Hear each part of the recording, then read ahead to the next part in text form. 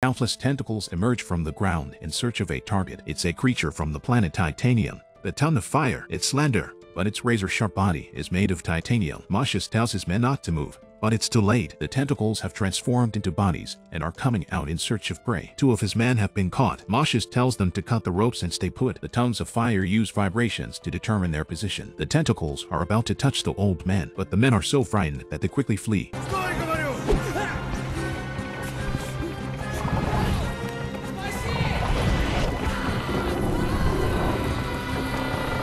The tongues of fire caught their prey and retreated underground. The area will be safe for the rest of the day. Irvin lights a campfire and begins to rest to regain his strength. Christy is fast asleep. Irvin doesn't wake Christy, but goes off to explore the surrounding area. Just then, the earth suddenly begins to shake. Countless tiny insects fly into the area. Tiny insects are the real top of the food chain on planet Titanium.